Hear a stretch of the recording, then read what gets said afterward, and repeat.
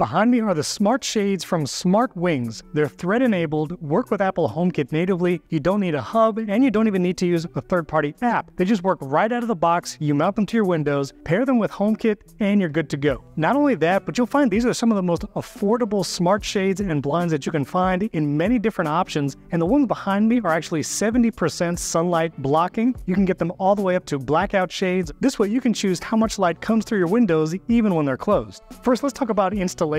They're actually extremely easy to install. I also have some Eve motion blinds which I installed myself in the studio, and I'll compare those in a moment. But mounting these, they come with 3 brackets that are actually spring-loaded, very easy to install, and also to actually mount the blinds to those brackets when you're ready. 2 screws in each. They give you the screws, they give you the anchors if you're going into drywall or wood, and the shades are actually surprisingly light even if you get them for a large window. The window behind me is actually 89 inches wide and 70 inches tall, so there's a lot of shade that has to roll up into that motor, but again, it is surprisingly light for that size and had no trouble installing it. SmartWings actually sent me 2, one for this window and another for a kitchen window on the other side of the living room, and they both connect seamlessly with HomeKit. Now let's also talk about design. There are multiple color options and blackout percentages that you can choose from. Plus you can choose whether or not you want the remote, the valance on top. You can choose to fabric wrap the bottom part of the shade, which I chose to do. And I think they really look great. It's a very nice material, feels high quality, and they have colors that should match any of your style. Plus they have different types like wooden slats and zebra shades, so we'll put a link to SmartWings down in the video description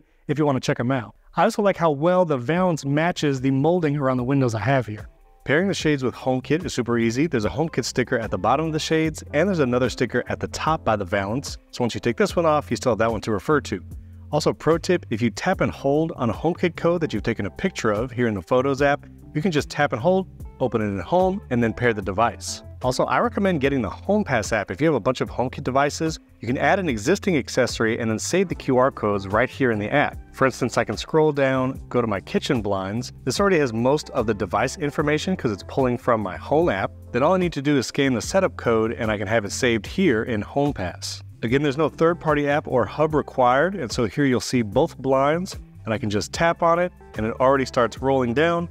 Tap the other one, and you'll see they're both lowering right now. And again, these are connecting via thread, so it should be very fast communication and control. I'm going to tap the dining room one, and we'll see how fast it starts to open. So just a few seconds, pretty fast.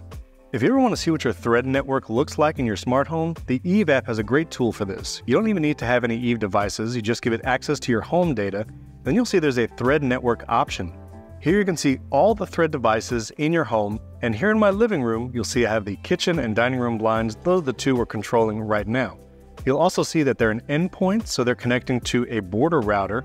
You'll see some border routers here for the thread network. These are actually Eve Energies, and you'll see I have a bunch of thread devices outside like the Eve Motion Flare, the Eve Aqua, which is my pool hose, and the Eve Weather. I have a whole video about my outdoor HomeKit devices. You can check it out above or the link in the video description. So not only can you control the shades with a scene or individually, but here at the top you also have summaries for like motion, light, and climate, and you'll see the 2 shades are listed here as well.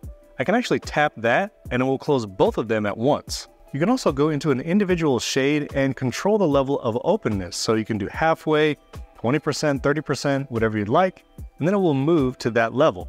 And because it's HomeKit, another great way of controlling these shades is through Siri, either through your HomePod, Apple Watch, or iPhone. And you can say open all the way, close all the way, or open halfway for 20%. It is important to remember what you've named your devices. Because these are both in the room that I call the living room, I actually named them each dining room blinds and kitchen blinds. So you have to say that specifically when you want to control the device. And you do get a nice little notification at the top saying the living room shades are now open. Now I will say controlling the blinds via Siri, either on my phone, watch, or HomePod is a lot slower than just tapping the device in the Home app. Again, that's waiting for Siri, not waiting for the blinds. The blinds are connected via thread, the fastest connectivity you can have. When I press it in the app, it's pretty fast to respond. I'll show you that one more time. Here I am in the Home app. I'm going to tap these dining room blinds. 1 second, maybe less. Really fast response when you tap the device here in the Home app. Now, I know a lot of people ask about sound. How loud are these shades versus maybe the Eve Motion blinds? So I'm going to let you listen to this, and I'll tell you the dB rating on my Apple Watch when it's opening. It says 55 dB. This says like 53 dB, so it's not the same. Now, a couple other ways you can control the shades. SmartWings also has this remote that you can add onto your order. It's actually a really nice, high-quality remote, 2 AAA batteries. Up and down, you can also stop the shade as it's moving using the minus button here in the middle. And you can switch between multiple shades using these arrows. So I can control this one on 1, and then I can go to 2 and control my other shades. Press the minus button, and I can stop the shade wherever it is. And if I want, I can press the up button, and it goes all the way up. It also has this little mount where you can screw to a wall somewhere, and then the remote can slide in and out. Again, you can automate your shades by time of day to open or close, or set up automations and scenes. I'm going to use this Flic button here to actually trigger one of my scenes. I'm going to trigger my good evening scene with 2 clicks, and that closes all the shades and turns the lights off here in the main living room. And you'll see the shade is closing, setting that automation. Now I have 1 click set up here on the Flic button for the good morning. I'll click it once, and that actually turns on all the lights and opens both shades. Also, subscribe to the channel because I have a great video coming up about all my favorite home automations, including all the HomeKit buttons I have around the house. So like, subscribe, you know. Also, let me talk about how you power these shades. Yes, they are battery powered, so the last several months, I actually checked the percentage right now because I've been using them a lot as I've been filming the last couple days. Still at 90%. I charged it maybe 4 or 5 days ago, and I've been going up and down a lot. Again, SmartWings says you should get several months out of a single charge. Now there is an optional solar panel that you can actually connect to the USB-C port on the SmartWings shades, then attach that solar panel to the window, and it should keep it charged. I do that with some in my master bedroom, and it works great. You can also use the included cable and just plug it into an outlet nearby to charge it. My preferred method when having to charge my smart shades is using a power bank. This is a Mophie 20,000 milliamp hour power bank, has a USB-C port. Just need a USB-C cable from here to the shades. Let's talk about cost and ordering. First off, when you go to order your smart shades, you want to measure thrice or whatever it is for 4 times. Make sure you measure multiple times your window. Also, you're gonna have the option to mount the shades within the window frame or outside the window frame. So make sure you're measuring appropriately. I mounted mine inside the window frame. So as you can see, it is inside, and I measured the complete distance from one inside to the other. So make sure you know what you're measuring and what you're ordering inside or outside the frame. Now there are multiple add-ons like what remote do you want with it, and if you want the fabric wrapped bottom piece, and there is also that charge for the HomeKit Apple Home integration.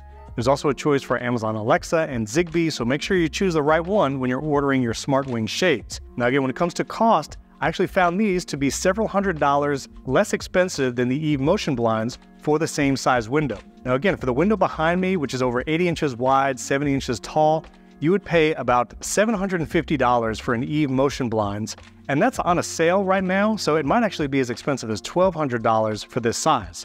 Whereas the SmartWings, this window shade with HomeKit would cost $488, and there might have been a little sale on that. I couldn't tell on the website at the moment, but even without the sale, it would be $530. So you're saving hundreds of dollars on the SmartWings shades. And again, you have multiple options like the wooden ones, the zebra shades, lots of options. And I would suggest getting one of those remotes for the people in your home or people that are visiting that may not have HomeKit or not be comfortable with smart home. Having that physical control of a remote for your shades is a good idea. Now this is a very large window. So if you have a more normal size window like the one I have in my studio, a smart shades blinds for that kind of size is $330. So again, it is several $100s, but I have to say, a smart shade, it's just one of the coolest smart home devices you can have. People love seeing it, going up and down, scheduling it with the sun, super cool, and the ability to run it with scenes, time it, and control it with Siri, raising it up halfway. I just really love it. So if you're looking for some smart shades, but looking for the most economical option, I highly recommend the SmartWings. Again, I love the look. You can control it super fast via thread, no hub or third-party app required, integrates directly with Apple Home. And like I said, they have lots of options. I'll put a link to the SmartWings website in the video description. And don't forget to subscribe to the channel. Again, I have a video on my favorite home automations coming very soon. You can check out my whole home tour and my favorite HomeKit devices for outside right now.